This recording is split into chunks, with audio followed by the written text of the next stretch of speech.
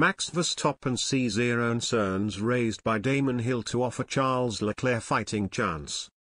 Damon Hill has raised concerns that Max Verstappen and Red Bull's reliability could play into Charles Leclerc and Ferrari's hands.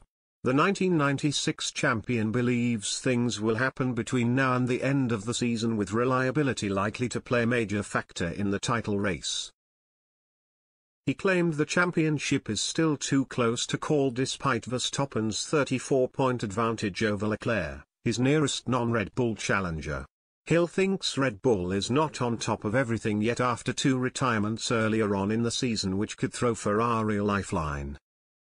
Leclerc was forced to retire in the early stages of the Azerbaijan Grand Prix as his Ferrari went up in plumes of smoke.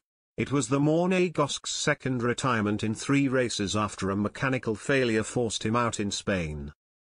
When asked if the retirement was title deciding, Hill explained the season was still all to play for.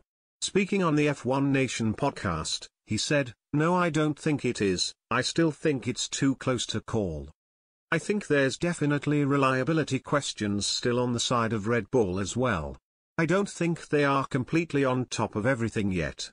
These are new cars, things will happen between now and the end of the season. I think it's all to play for. Because it's spread around between quite a few cars, I think the championship is still very tight for this stage. We've seen championships at this point in the championship where people have got 35-point leads and even bigger than that. No, I think it's still open." Verstappen was forced to retire from the Bahrain and Australian Grands Prix, which gave Leclerc an early advantage. After Melbourne, Verstappen was 6th in the standings, 46 points behind Leclerc.